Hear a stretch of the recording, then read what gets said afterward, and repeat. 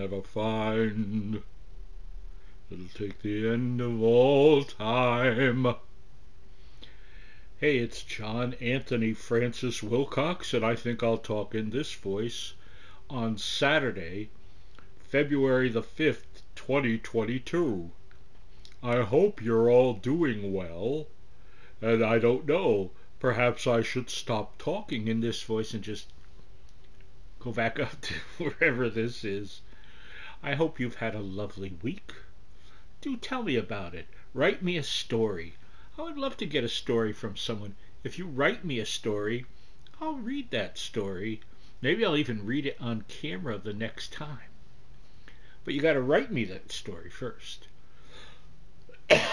Oh, cough. So, let's work backwards. So this evening, I cooked ham steak that I did in butter with a little light maple syrup, and then I had that with mango peach applesauce and some cottage cheese and some pieces of a freshly sliced pineapple that I sliced freshly. It was fresh, and that was all quite delicious. In fact, on that delicious front, earlier today, we'll say for lunch, I had thought about something last night as I was going to sleep. I said, I want to make that. So I had some nishiki, I think that's how you pronounce it, Japanese rice, short grain rice, that I cooked in coconut milk, tiny bit of water, some raisins, and a little salt, and at the end added a pinch of butter. Let me tell you, that was delicious. It was sort of between having some rice and rice pudding, but it wasn't really rice pudding. But it was just a mellow, beautiful, luxurious flavor. I like luxurious, by the way. And Stacy knows what I'm talking about. But anyway, I had that at lunch. That was lovely. It was just lovely. In fact, this morning I had some of that mango peach applesauce in some cream of farina, some genuine old fogey like me food. It was good. It was good. It was something that I started having in the hospital. They had like apple cinnamon cream of wheat, and farina, after all, is made from wheat. And I think that's all we're going to talk about with that. So it was an interesting week.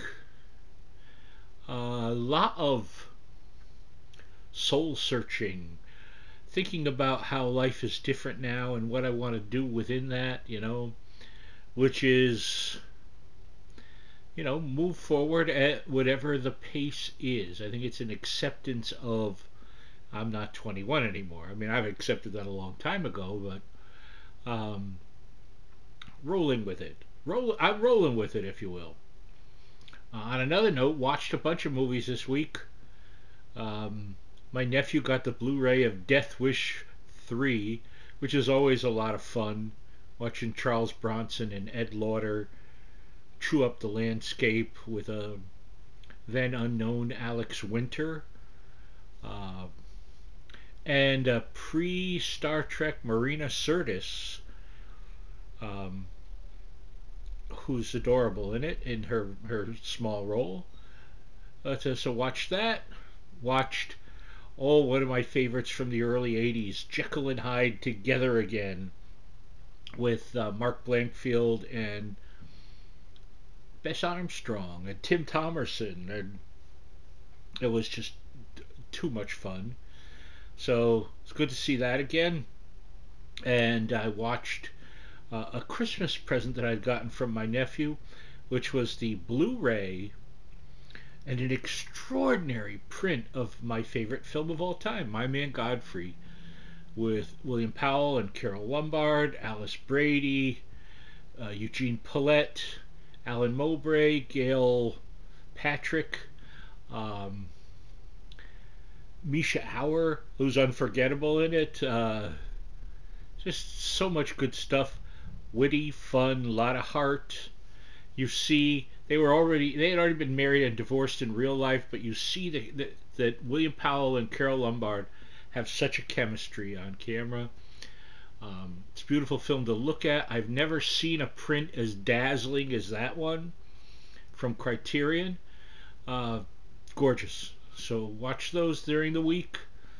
Um, what else? I watched about 10 minutes of a show that got me so angry I had to turn it off. It was a thing about adults adopting other adults. And it's like, oh, that's why you don't watch this stuff, John, because you want to shoot your TV. You understand why Elvis shot TVs. Um, it was just horrible, horrible piece of trash, utter trash. Um, Listened to a bunch of good music. In fact, I got a new old Masayoshi Takanaka CD called Alone, which just has some dazzlingly fluid guitar work. His usual Brazilian jazz kind of thing. There's a balance of all that. It's from about 1980, 81. I think it's 81. It's an album he did just before Rainbow Goblin Story. I know you're all going, oh, really? That one? Yes.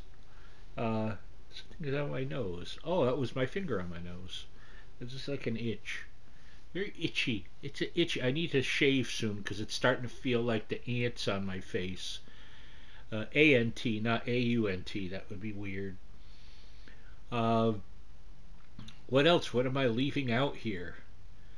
Oh, I got Grace Mary came by to bring me communion on Thursday. Always wonderful to see her. This and that. Been doing this and that. I might do more of that and a little less of this. We'll see what happens. And I'm trying to think if there's anything else. Let's work through the week. I've been getting food, making the food that I got, getting the food that I make. Things like that. Need to hear from more of you. That's been something where it's been a very quiet week. I haven't heard from much of anyone. I think I heard from like 3 people the entire week. Pep it up, folks. Pep it up. Come on. Oh, an interesting thing since last time. I got, and we'll leave you with this. I'm going to call it a pre-call from a guy from France who was here in the States. He is filming a documentary on a band I'm very well acquainted with, mostly from the 70s, a rock jazz fusion band called Brand X. And he asked me if he could come by in the summer sometime and interview me to be part of this documentary, because I'm great friends with their bass player Percy Jones and Danny Wilding, who was the person who helped put the whole project together back in the early 70s. And so I said, oh, of course. And then we found out we had a lot in common. He was a cartoonist. I'm a cartoonist, as you know, except for those of you who don't know that. And it was a lovely chat. Out of the blue, we'll see what comes of it. So, we'll leave you with that for now. More to come. I love you. I want to hear from you. Take care.